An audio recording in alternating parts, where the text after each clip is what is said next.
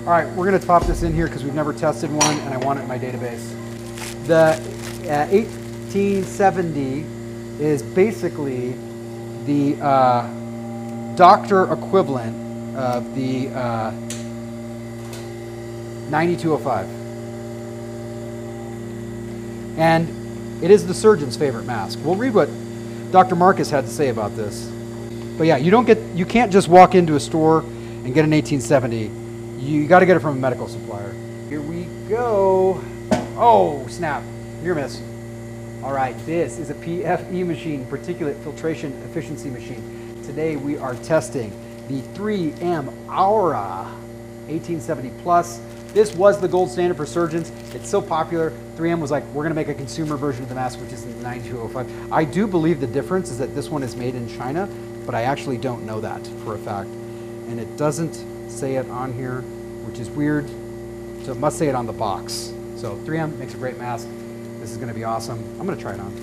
Actually, I'm going to read what Dr. Marcus said. 1870, these are very popular in our hospital.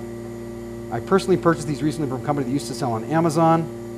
They came in a loose plastic bag. Claim on website says purchased through authorized 3M distributor. Ooh, it could be a fake. That'd be fun, wouldn't it? Huh? Put them on. Marcus, by the way, thank you for sending me 3. 3 is the perfect number that I want to receive.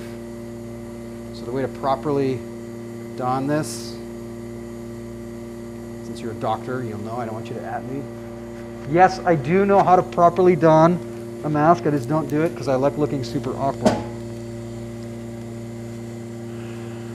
I just hate the way the 3M glue smells on this. I'm going to say that this smells like a Christmas morning gone wrong. Oh, just, I don't know, man. I think I smell nutmeg. I'm not kidding. I could be dying. Maybe it was that honey that I ate earlier. But it's a great mask. Like, ow! Great elastic. Ow! I'm just doing that to keep me up. It's a really good quality mask. But does that matter if it doesn't protect you? All that stuff, superficial? Of course it does. It's a 3M. They make great masks. I just wish they made, you know, them in the United States. I just wish they cared about manufacturing here over quarterly profits. All right, 99.96. That's like a N100, basically. 115.3 pascals.